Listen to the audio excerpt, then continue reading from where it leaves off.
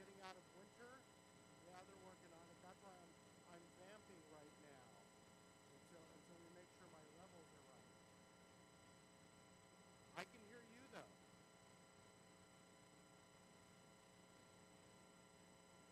Welcome everybody.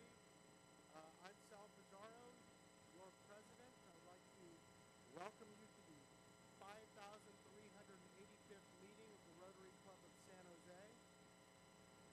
I apologize if you're having trouble hearing me either in the room or on Zoom. We're working on it. I think ever since I gave the AV team dessert a couple weeks ago, they've been a little bit on a sugar high, but they're working. It sounds better now. So I'd like to welcome everybody and thank the Unhoused Impact Committee for leading us in the lobby. We'll be hearing from Morris a little bit later about his committee. And now we'd like to have the Red Badgers with the traveling microphones stand up and introduce themselves so we can get our guests introduced. I know, Bunny, let's start with you. Oh, we can't hear your mic now. Hello? There we go. Okay. Hi, President Sal. I'm Bunny Layden. I'm a technology consultant, and my sponsors are Dick Conniff and James Williams. Wonderful. Thank you. And I know... Hello. Oh, and Sharad. Okay. Hello, Mr. President. This is Sharad, and I run a small real estate brokerage here in Santa Clara. And my sponsor is Sarah Klish. Wonderful. Great to have you, Sharad. Okay. If visiting Rotarians or Rotarians with guests could please stand so we can get you introduced. Okay, President Sal, I'm going to start over here because I have the mic. And this is my friend Larry, who's a former facilities manager for Couchbase. Wonderful. Thank you. Great to have you here. We'll go over here to Jeff. President Sal, I am very pleased to introduce you to my former piano instructor, friend, and musical mentor, Mr. Joel Kassoff. Welcome. Welcome to our club. Tom. Mr. President, I want to introduce as Vic's guest, my buddy for the last 50 years, Laurel Bondi. Wonderful to have you here. Arthur. Hi, President Sal. I'm happy to introduce my executive assistant at Lincoln Law School, Veronica Zia. Great. Thank you for coming. Hi, President Sal. Deanna Persai. I have two guests here. We have Nanette Jezik, who is a certified compassion trainer and considering joining Rotary. And we have Ashe Ilame, and he is a state Rotaractor and the new treasurer to the Rotaract Club. Hello. Congratulations, and thank you for coming today. Hello. President Sal, I have my good friend Johnny Camus here, former city Hello. from District 10. Johnny, good to see you again. And I think we got one up here up front. We're getting it to you. I was going to say, why don't I just shout? Barbara Marshman and my usual guest, Will Marshman. Always good to see you, Will. Any more guests to introduce at this time? Seeing none, we will move on to one of our favorite parts of the day, which is entertainment. Sorry, I don't have a slide for that. I was confused by my slides, but let me welcome up James Williams to introduce our entertainment today. James. Thank you. Thank you, President Sal, for inviting Opera San Jose to our meeting today.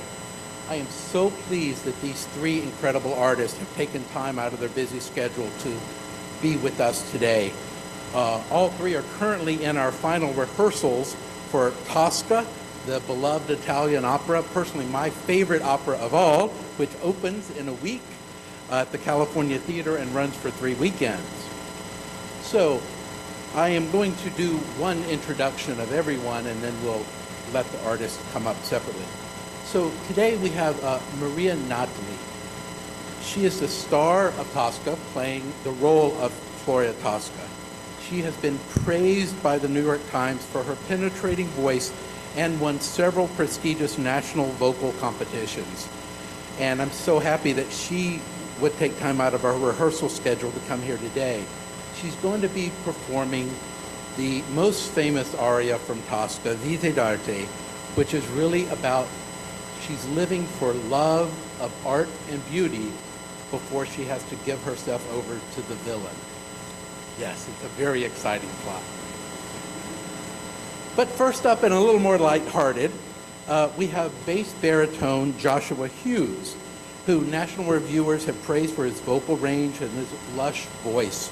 He recently starred in a Gilbert and Sullivan operetta in San Francisco and will sing an English language song from that today for us. And of course, most importantly, we have Miss Veronica Agranoff-Defoe, the incredibly talented pianist for Opera San Jose. So thank you and welcome Joshua to the stage.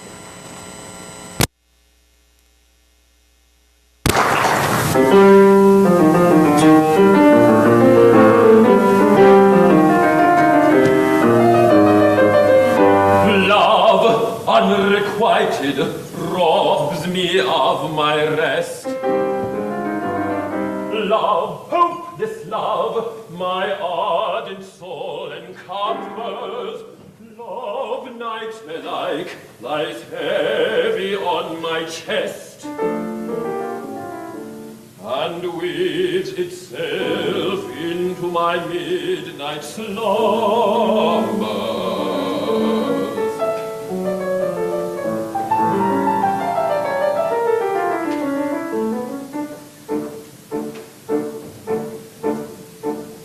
You're lying awake with a dismal headache, and your repose is tabooed by anxiety. I conceive you may use any language you choose to indulge in without impropriety. For your brain is on fire, the bedclothes conspire of usual slumber to flood you. First your counterpane goes and uncovers your toes, and your sheet slips demurely from under you. Then the blanketing tickles, you feel like mixed pickles, so terribly sharp as a pricking. And you're hot and you cross and you tumble and toss till there's nothing twixt you and the ticking. Then the bedclothes are creeped to the ground in a heap, and you pick them all up in a tangle. Next your pillow resigns and politely declines to remain at its usual angle. Well, you get some repose in the form of a doze with hot eyeballs and head ever aching. But your slumbering teams such horrible dreams that you'd very much better be waking. Well, you dream you're crossing the channel and tossing a mountainous steamer from Harwich, which is something between a large bathing machine and a very small second-class carriage. And you're giving a treat, penny icicle meat, to a party of friends and relations. The ravenous horde in the old cream and board at Sloane Square and South Kensington stations. And bound on that journey you'll find your attorney who started that morning from Devon. He's a bit undersized and you don't feel surprised when he tells you he's only 11. Well, you're driving like mad with a singular lad by the ship's now a fourth-wheeler. And you're playing round games and he calls you bad names when you tell him that tithe pay the dealer. But this you can't stand, you throw up your hand and you find you're as cold as an icicle. In your shirt and your socks, the black silver gold box, crossing Salisbury Plain on a bicycle. And he and the crew are on bicycles too, which they somehow or other invested in. And he's telling the tars of the particulars of a company he is interested in. It's a scheme of devices to get at low prices or push across mixtures to cables, which tickled the sailors by treating retailers as though they were all vegetables. You get a good spadesman to plough his more tradesman first take off his boots with the boot tree, and his legs to take root, and his fingers are shoot, and the blossom in bud like a fruit tree. From the greengrocer tree you get grapes and green pea, cauliflower, pineapple, and cranberries. For the paste you put lunch, cherry brandy, will run, apple puffs, and three-quarters, and banberries. The shares are a penny, and ever so many are taken in Rothschild and Baring. And just as a few are allotted to you, you awake with a shudder despairing. You're a regular wreck with a crick in your neck, and no wonder you snore for your hands on the floor, and you've needles and pins from your soles to shins, and your flesh is a crick for your left legs asleep, and you cramp in your toes, and you fly in your nose, it's a flop in your lung, and a feverish tongue, and a thirst is intense in a general sense, but you haven't been sleeping in clover. But the darkness is past, and it's daylight at last, and the night is being long, ditto, ditto, my song, and thank goodness they're both of them.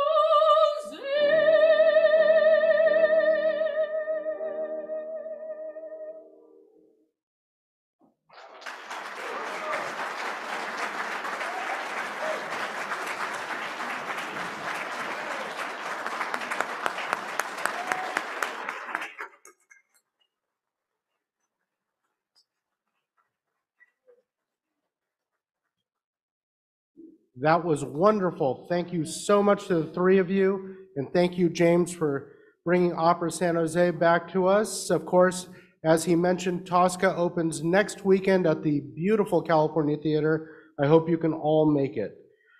Next, we are going to have a new member introduction. So if I could have Gay Crawford bring up our newest Rotarian. Gay? Thomas Russell is the executive director of the Central YMCA in San Jose over here on the Alameda. Born and raised in the Seattle area, he majored in political science and minored in art history at the University of Washington. A part-time job while at college was doing lifeguarding at the downtown Seattle YMCA, and then he was promoted to aquatics director before relocating to San Jose, where he credits luck in getting him the current title of executive director. Thomas also serves as a commission member on the City of Campbell's Civic Improvement Commission and previously the city's Measure O Oversight Committee. He loves to travel and is very excited about traveling to Amsterdam in a few weeks for the fabulous Vermeer exhibit. Civic-minded, aquatic man, art aficionado, YMCA guy. Please welcome Thomas Russell, the newest member of the San Jose Rotary Club.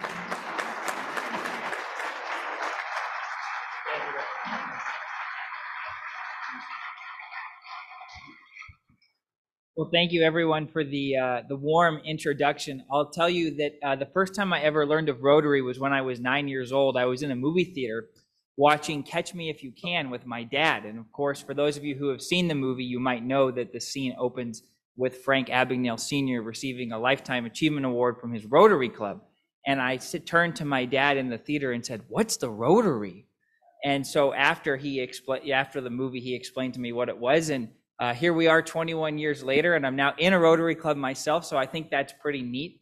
I do want to say thanks to Gay, who's been an amazing sponsor, and she told me all the things not to do up here today that would get me fined, so I appreciate that. And also, some of you may know Sarah Klisch actually teaches at the Central YMCA, so I've known Sarah for a while through the Y, and she's also been helpful in sort of talking me through Rotary and helping me think through how to best be engaged. And I'm really excited to be joining the club. I'm looking forward to meeting many of you. And I feel really passionate about the potential that downtown San Jose has. I think there's high potential and there's also a lot of need. So I'm excited about working with everybody to really, improve the community. And a couple things real quickly on a personal note. I do love to travel, and I also love going on cruises. So if anyone has any cruise recommendations, please let me know. I just took a Viking cruise last year, which was awesome. And then lastly, I'm a big sports fan, so I do have to admit I am a big Seahawks fan. So I got to give a shout out to Larry, because Larry, you're probably not going to be the only one booed anymore. I think the Seahawks might be more unpopular here than taxes. So thank you everyone for the welcome. I look forward to meeting all of you.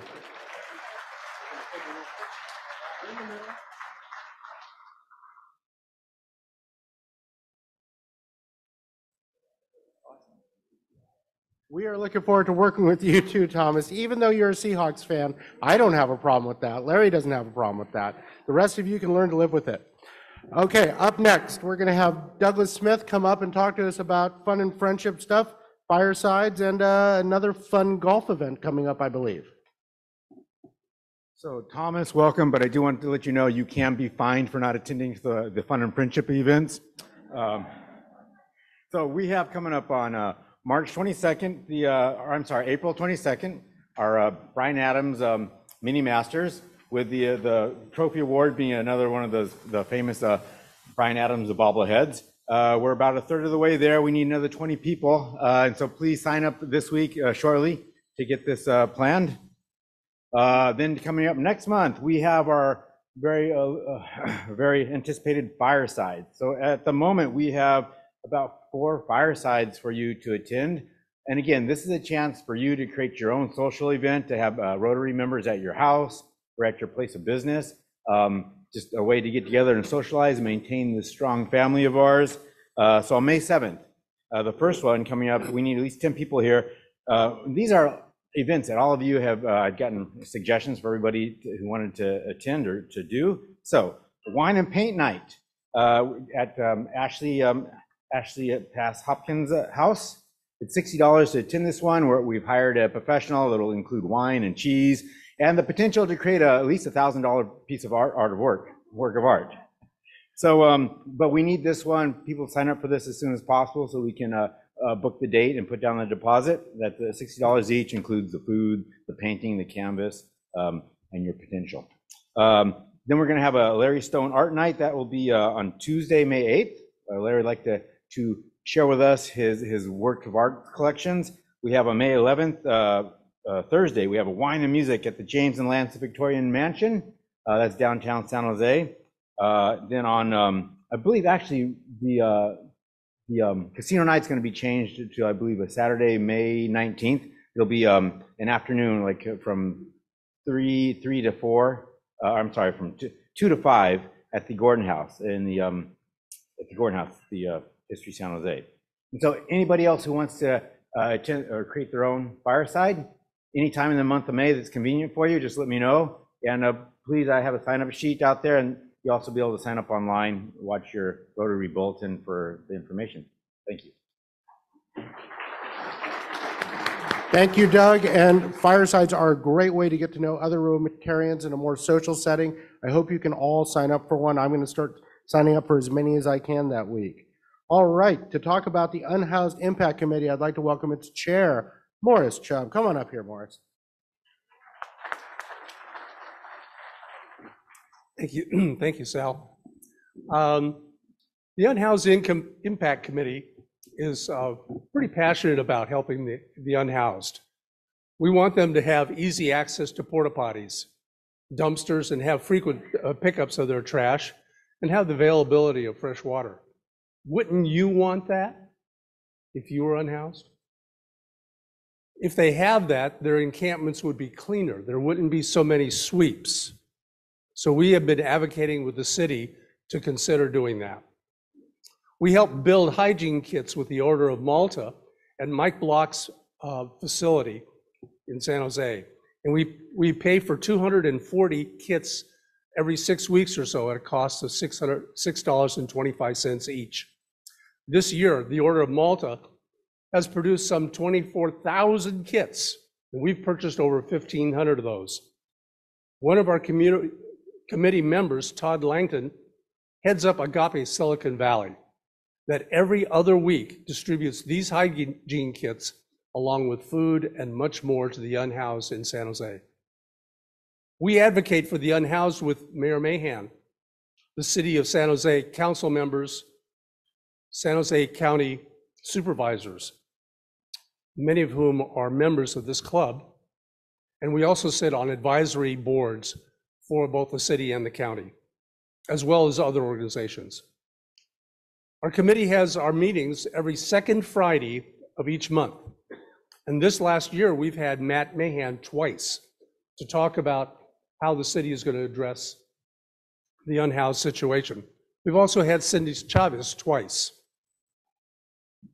We've had retired Judge Dick Loftus, who is a member of our club, who is a committee member helping with the assisted outpatient treatment program in Santa Clara County. Our next meeting is not this Friday, but the following. We'll have Brian Greenberg, head of the programs at Life Moves, speak with us. Please consider joining our committee. We'd love your passion and your commitment to better the lives of the unhoused in San Jose. After all, let's love our neighbor. Thank you, Morris.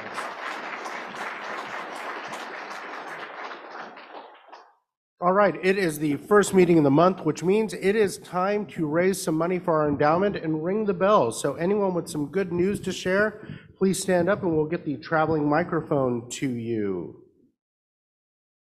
Who's going to start? Back here, we've got Brian Adams in the back. past president Brian Adams, I might point out. Good afternoon. First of all, I want to say I do have something in common with those wonderful singers from Opera San Jose. Their talent brought tears to my eyes, and when I sing,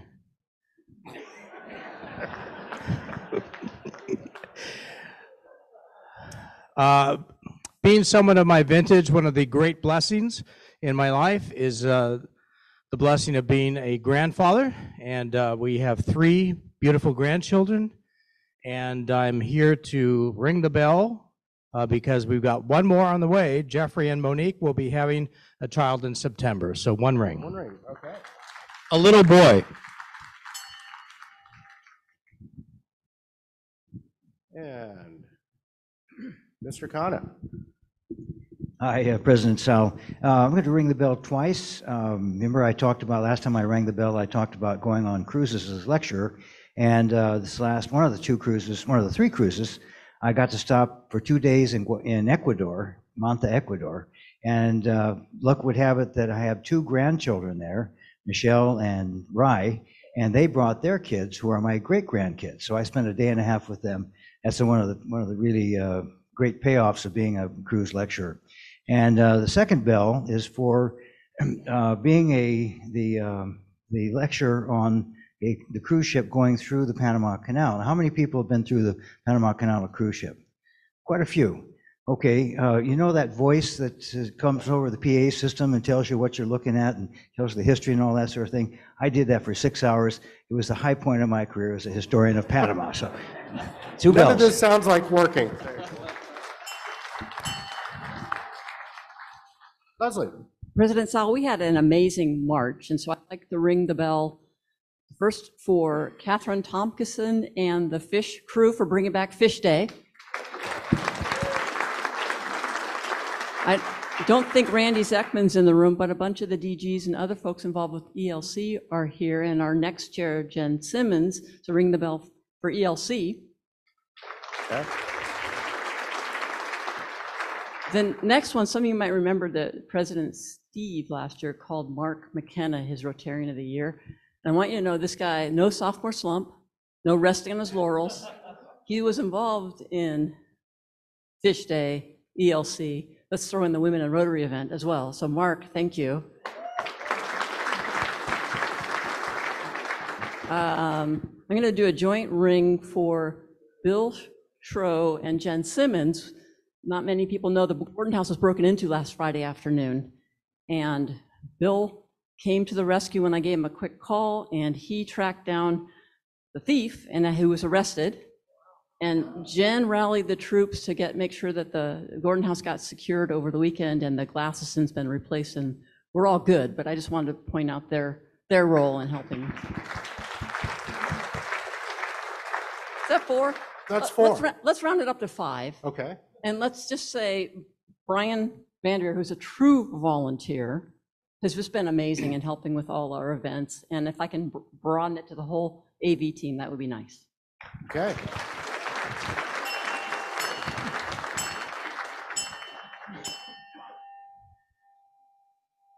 Got one back here, Sherrod. President Sal, good to see you guys. I want to ring the bell as a employee of the formerly known SVB. I'd like to ring the bell to the FDIC and to First Citizens Bank. So 2 bells for me. All right, Jaime. Good to see you. And it's Jay Ross. Hello, President Sal. I want to honor and celebrate the life of my father, who recently passed away. And I want to thank everybody who has shown their love and support for me and my family. I want to ring the bell 10 times. Thank you.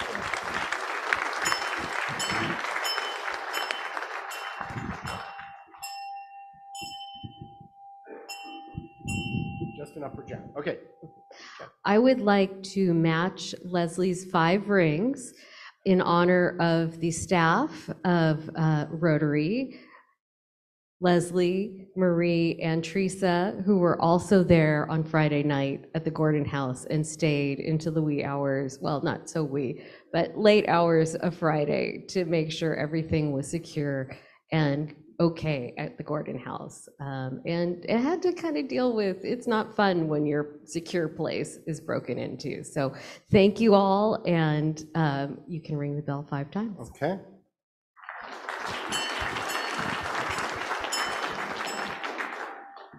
Okay, and I think we've got one last one. If we can get a microphone to Dan Poprano here. I happen to have a magazine here, Bay Area Parent, with a pretty familiar looking location on the front. Dan? Yeah, Tell me about well, this. President Sal, that happens to be the Rotary Play Garden. And that's Lil Mateo. He was playing there that day when we took that picture of him. The reason he's there is my company recently acquired Bay Area Parent magazine. It's a 40-year-old publication. I want to introduce the publisher, Daniel Payomo. Thanks for coming today, Daniel. He used to be a colleague of your fine organizations, as you may know, back in the day. And so he's running the magazine. We recently redesigned it. This is the first issue of the new design. It's the 40th anniversary issue. And I had the opportunity to write, he was nice enough to let me write the story. So of course I wrote it about the Rotary Play Garden and inclusive playgrounds, about the expansion. We even took we snuck a photographer in there and took pictures of the new zip line, which is going to be incredible. And we have an exclusive interview with our own Julie Matsushima. So You're racking up some rings here, Dan. yeah, and but I was very careful in my author's bio to say in the first sentence that I was a member of the San Jose Rotary Club. So I hope that gives me a little bit of dispensation. But since it's a 40th anniversary of the publication of Bay Area Parent, why don't we go 4 rings? How's that? Okay, that's great. Thank you, Okay, Dan. thank you. Okay, thank you so much for your generosity. We cut a little bit into our speaker's time, but I think it was worth it. I'm going to quickly, before we get Larry Donaconi up here to introduce our speaker, remind you we've got a mixer coming up on the 14th with the Military Care Committee. You can sign up in the lobby. And of course, we have the district conference coming up April 29th. Look for the bulletin for more information on that. It's at the Computer History Museum. It should be a really fun time. If you haven't been there, I really encourage you to go.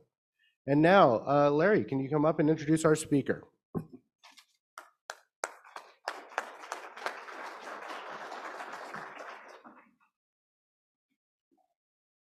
Thank you, Sal.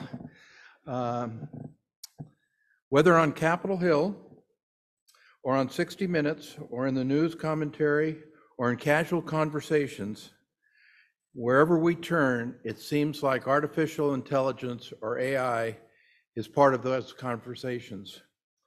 Today's speaker, Maya Ackerman, is an award-winning artificial intelligence expert named 2020 Woman of Influence by the Silicon Valley Business Journal. She is a CEO and founder of Wave AI, which created the world's most advanced generative lyrics assistant, Lyric Studio. As a sought-after speaker, Dr. Ackerman has been invited to speak at the United Nations, Google, IBM Research, Stanford University, and many other prestigious venues. She earned her PhD from the University of Waterloo, held postdoctoral fellowships at Caltech and UC San Diego. Adding to her many accomplishments, Maya is a computer science engineering professor at Santa Clara University and associate editor of the Journal of Computational Creativity. Boy, that's a mouthful. You know, one item that I just learned here this afternoon is that Maya is also one of the newest tenured professors at Santa Clara University. So congratulations to Viv. And how appropriate to have San Jose Opera as part of our program today, because Maya is also an opera singer and a music producer. So please join me in extending a San Jose Rotary welcome to Maya.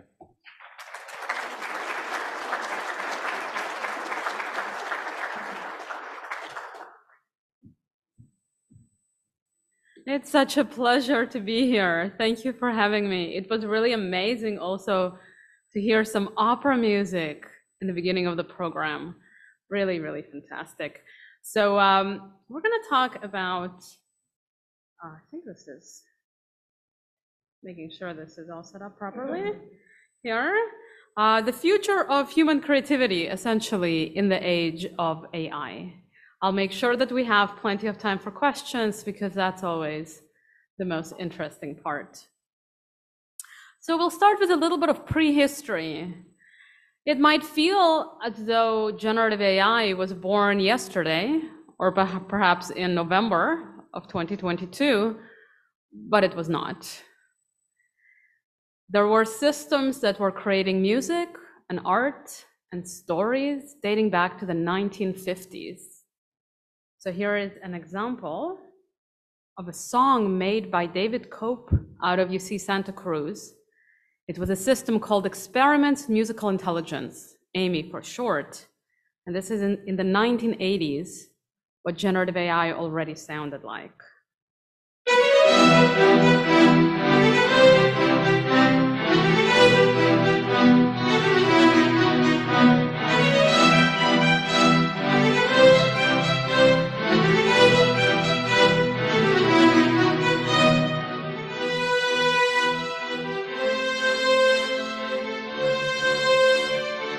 I personally like this song as much as I like some other classical music. This one is made in the style of Vivaldi.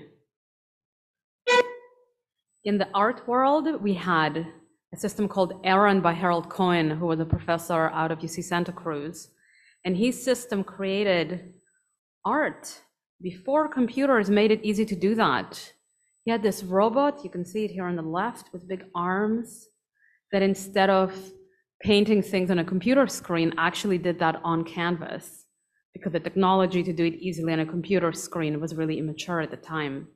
And over time, Harold Cohen taught his system, Ackerman, not only to draw, but also to paint and become more and more innovative in the composition of images. And his work was also showcased in galleries and such. So given that we already had pretty interesting generative AI systems for so many decades, how come we never heard of them? And how did we get here? How did generative AI become the hottest thing around? So around 2016, companies started slowly getting involved in this area. Up until that point, it was mostly research. Actually, a really small number of researchers, mostly out of Europe, in a field called computational creativity, were focusing on making these creative machines and trying to understand their impact in the world, what it could be. And then Google started entering the space. One of the earliest things they did is called Deep Dream, which are those kind of really trippy looking images that are actually related to human hallucinations. And it was formed by a mistake in one of their image recognition systems. That was sort of the origin of Deep Dream. And then Google also had their Google Magenta, which was really focusing on creating music with a machine, but with purely machine learning methods. So it was really more of a kind of technical effort initially. And then IBM Watson, of course, came about. I'm sure you heard about Watson Chef and all the many, many things that IBM was doing around AI and dabbing into generative AI. But what turned out to be most important was actually Microsoft. In 2016, they released a bot onto the internet that lasted for all of 16 hours.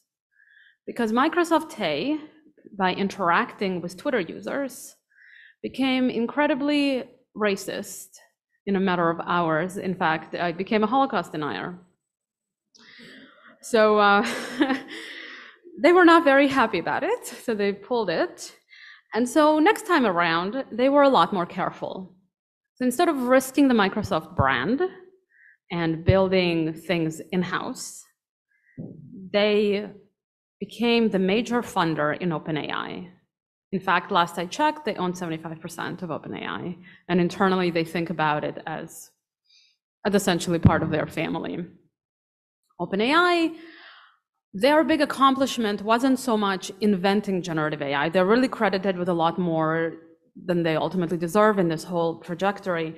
Because what they did is they took research that existed in academia, and in order to create these sort of creative brains. Machine learning is all about making artificial neurons and connections and essentially making brains from this data. And they put in so much money into it, Microsoft, through their investment, that they were able to create these brains on a scale that wasn't possible before. So it's work done by academics, but then you infuse a lot of funds into it and suddenly you get something with a lot of interesting emergent properties. And so they made GPT-3, which was quite impressive. They made DALL-E. I'm sure you all heard of ChatGPT, which is really just GPT-3 with a layer on top of it.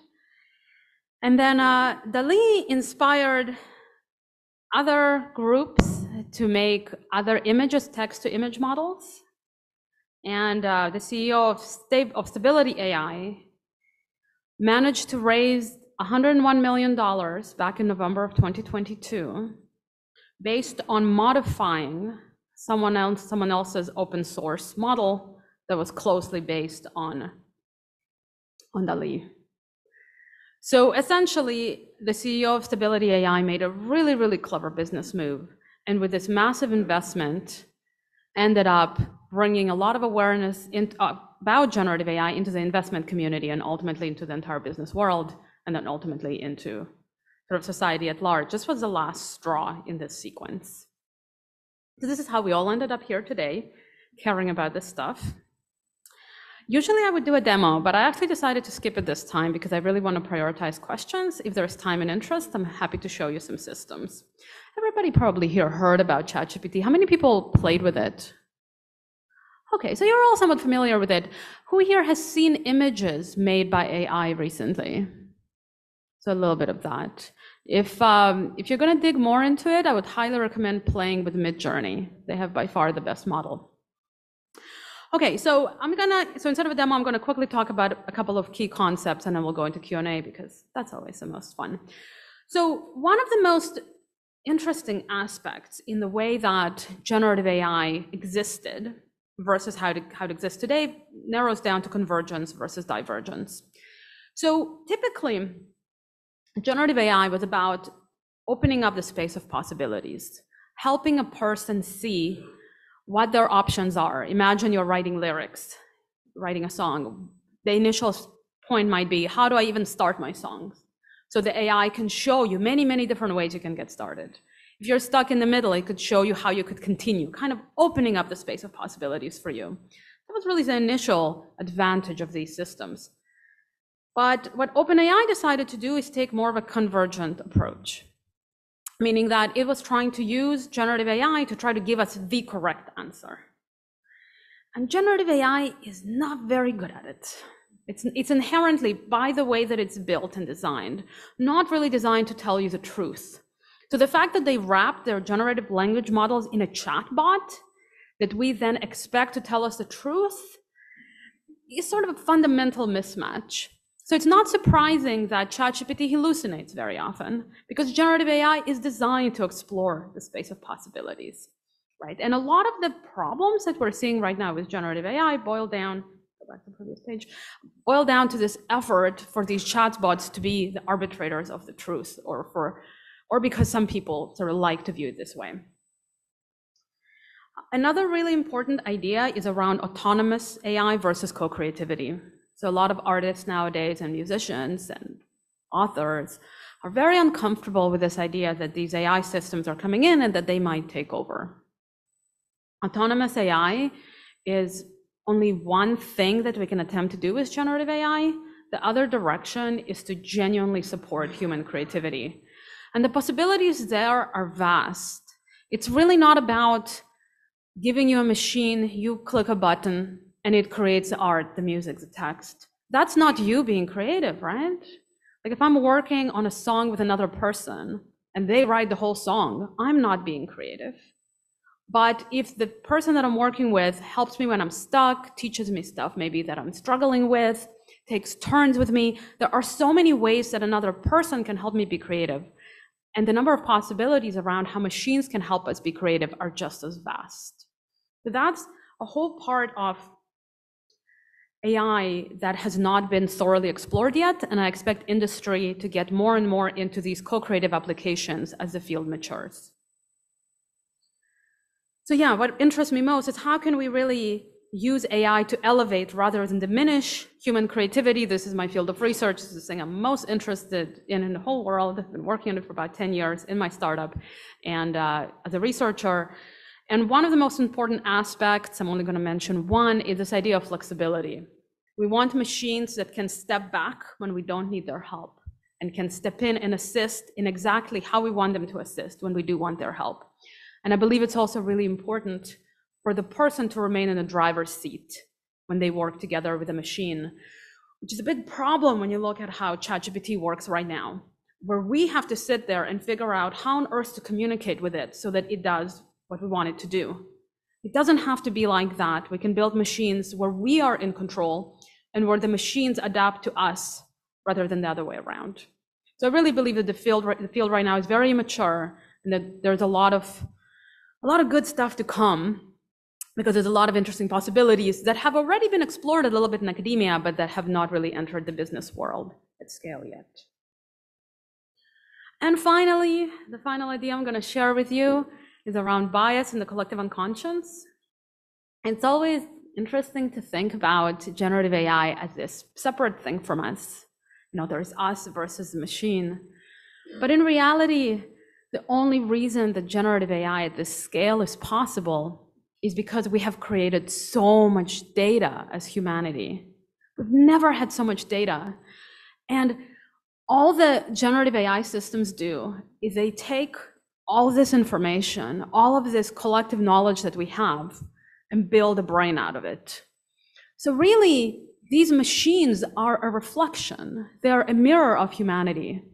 So the fact that they're so creative and that they know so much is because humanity is so creative and humanity knows so much.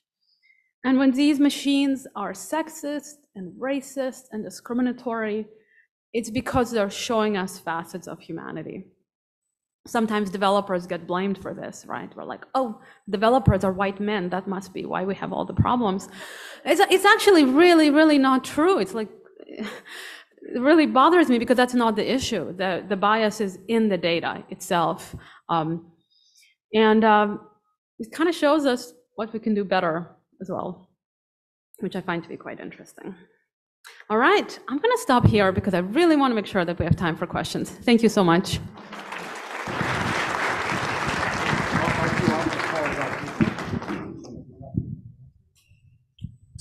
Larry, let's start with you. Yes, well, maybe this is an obvious question, but the academic community is freaking out about the possibility of people using this, misusing it, if you will, for essays and applications and so forth like that.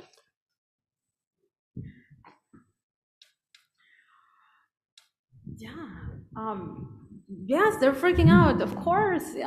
Think about like middle school teachers, elementary school teachers who need to teach our kids how to write. I mean, already a whole bunch of kids can't spell because we have spell checkers. So I think that one of the biggest challenges is that it was introduced very quickly without any warning to the teacher. So they're really scrambling to figure out how to deal with it. Ultimately, it's going to be like the pretty good analogy with a calculator. You don't give calculators to little kids when they learn how to add, but eventually we all use calculators. And maybe we don't add as well, you know, maybe by the time somebody's my age, they're not as good at like subtraction or multiplication and division as somebody would have been 50 years ago, but overall we are further ahead. And we're gonna see the same thing with ChatGPT. Overall, things are gonna move forward, but there's going to be a little bit of a price and not an easy transition. Let's head over here.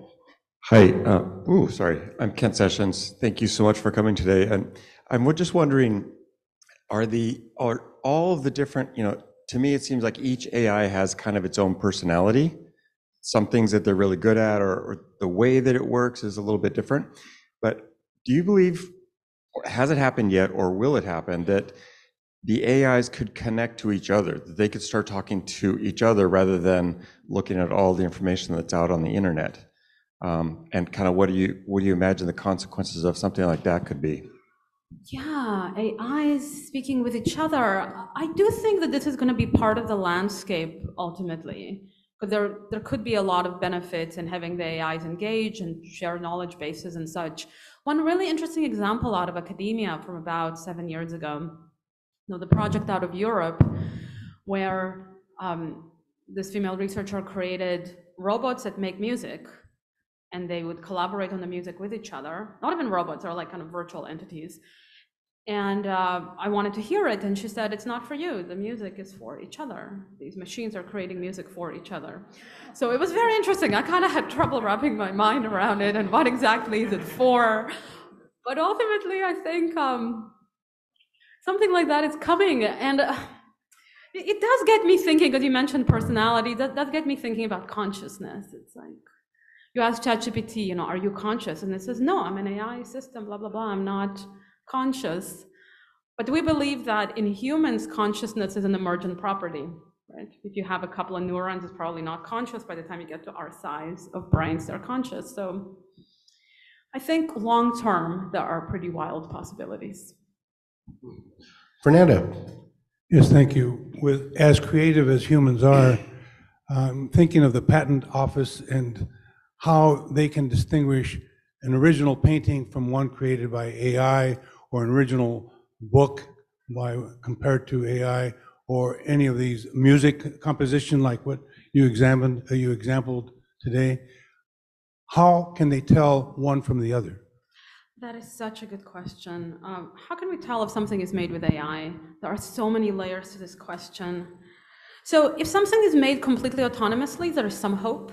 If its creators want it to be detectable, they could put in various signatures embedded in an image or in music.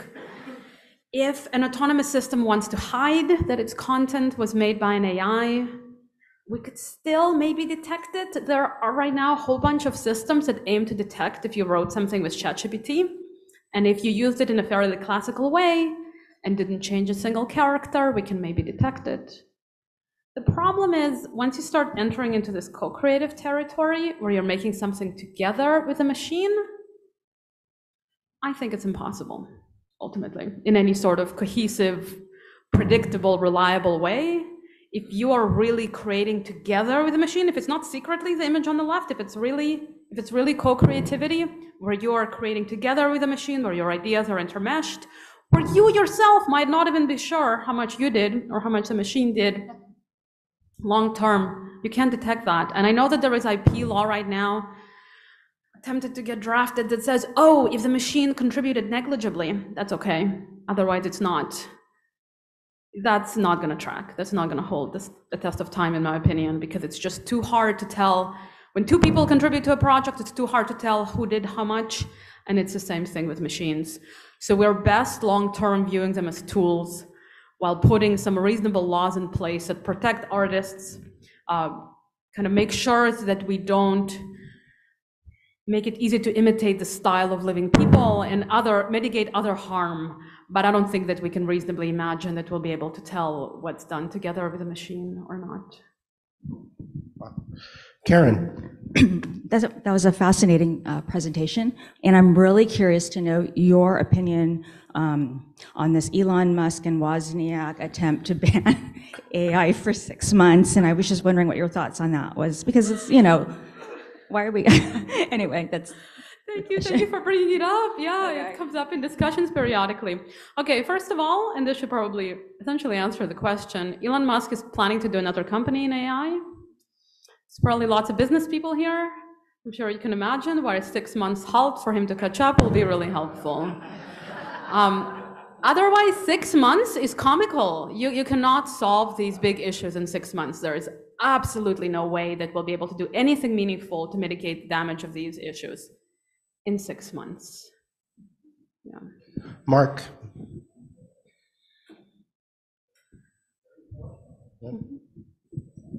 Now is that on? Yeah. Okay, thanks.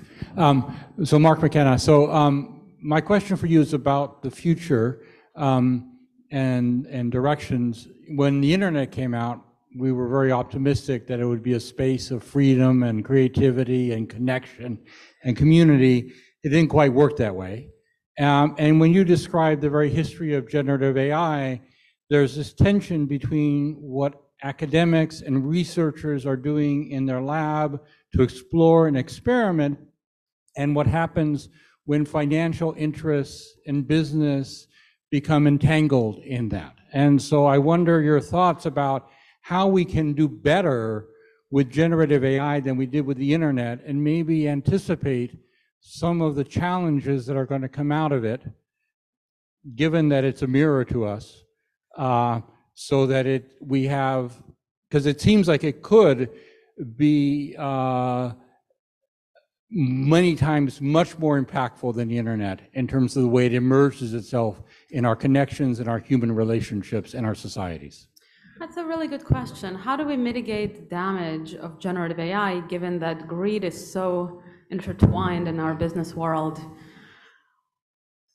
Well, the short answer is that this is bigger than generative AI. Everything we have in our natural resources, human resources, everything we've had on this planet has been exploited in negative ways, hopefully in addition to positive as well. So I really don't think that generative AI is going to be an exception. I've had the honor of being invited into the conversation on the Hill to try to help formulate some laws around it. So we're going to do our best to try to set some rules and regulations around these companies so that they can do good, so the companies can flourish, but without sort of excessive greed.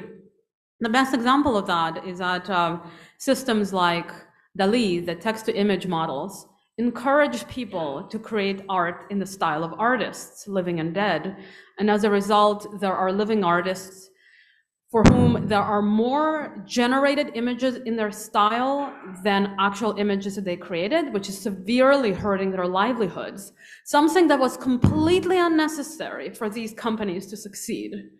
They're just kind of picking a PR approach that's helpful, something that's going to help them get noticed, and imitating artist style helps them get noticed. So there's decision making like this. There is thinking like this from both entrepreneurs and investors who are really seeking to go for the biggest opportunity without any concern for the damage that it causes in its wake. It's very upsetting for me as somebody who's devoted my entire life to my entire adult life, let's say, to generative AI, to watch people sort of so happily tread into territories that are obviously unethical. So I think we need to take the same approach we take anywhere else, put some rules or regulation, try to put really good thoughts so that we're not throwing out the baby with the bathwater. But it's a serious issue, and I'm not going to minimize it. And there are doubtlessly going to be some negative consequences, along with some really sort of wonderful gifts to humanity. Charlie, we're going to do your question, and then we've got a question from Zoom. So go ahead. In pop culture, artificial intelligence, Skynet and Terminator and Joshua and the War Games, and a new Netflix series called Mrs. Davis, which is essentially a supreme artificial intelligence versus a nun. It sounds like a wonderful series. Artificial intelligence is always the bad guy. It's evil. Why do you think that is, and how do you think that frames how most people view the current advances in artificial intelligence?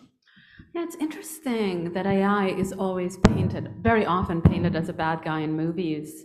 Sort of an interesting creative choice. Maybe because it has no emotions, so in our minds it reminds us of psychopaths and human beings who have no feelings. So we fundamentally don't trust entities that don't have emotions, right? How can it take our feelings into account if it doesn't have empathy, if it doesn't have its own emotions?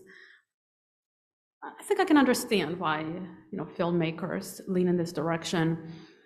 AI has always been met with fears. If we go back to the 1980s, when we had like a machine beat Kasparov in chess, it is about to take over and run the world instead of us, right?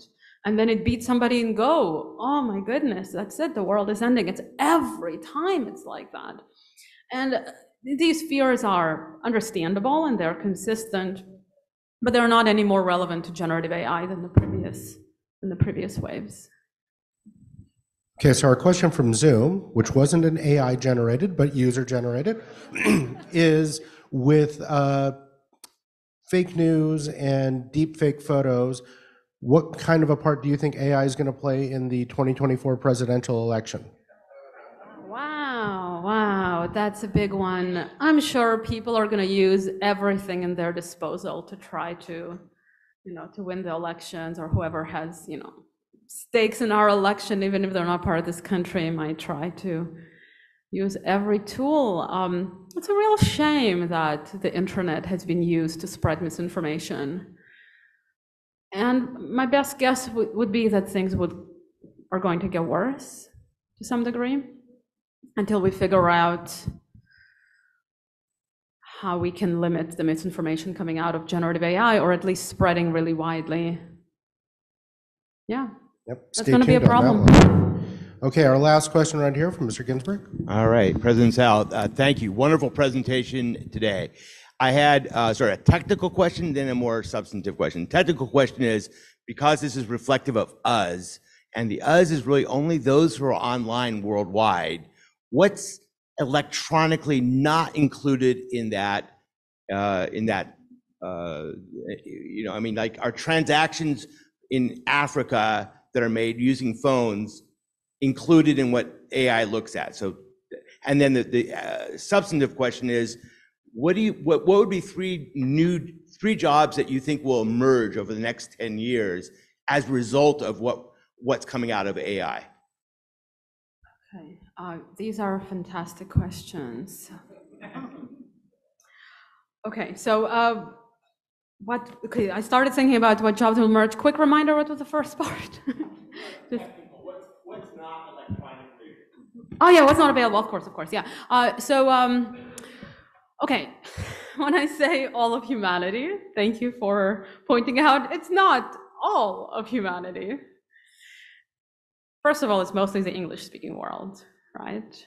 When it comes to art and music, it's mostly Western art and music that it's trained on.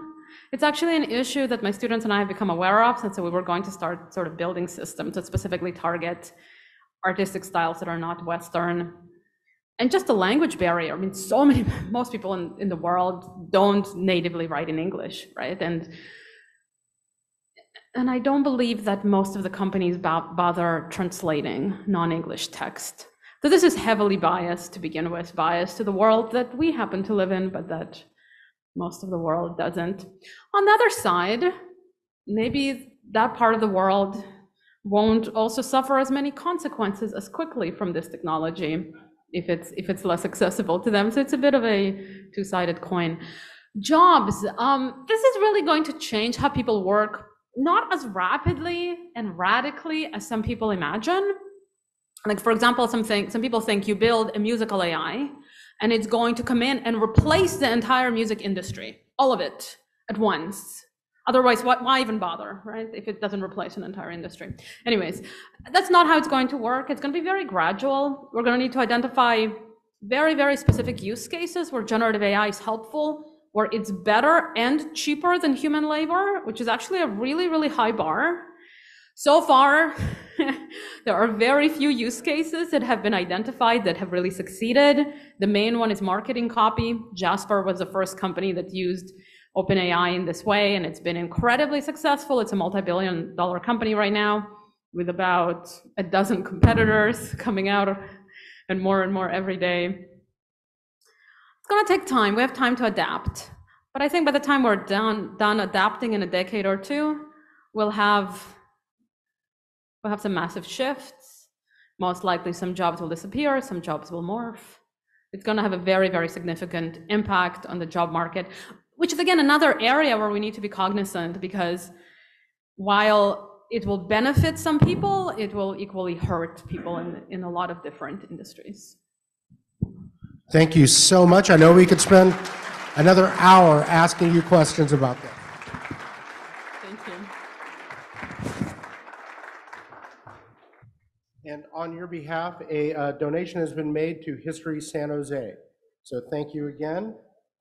Next week, our speaker will be Scott McGrew from NBC Bay Area talking about local media in 2023. That's it for today. I'd like to wish a happy Passover and a happy Easter to all of you who are observing that. And the meeting is adjourned.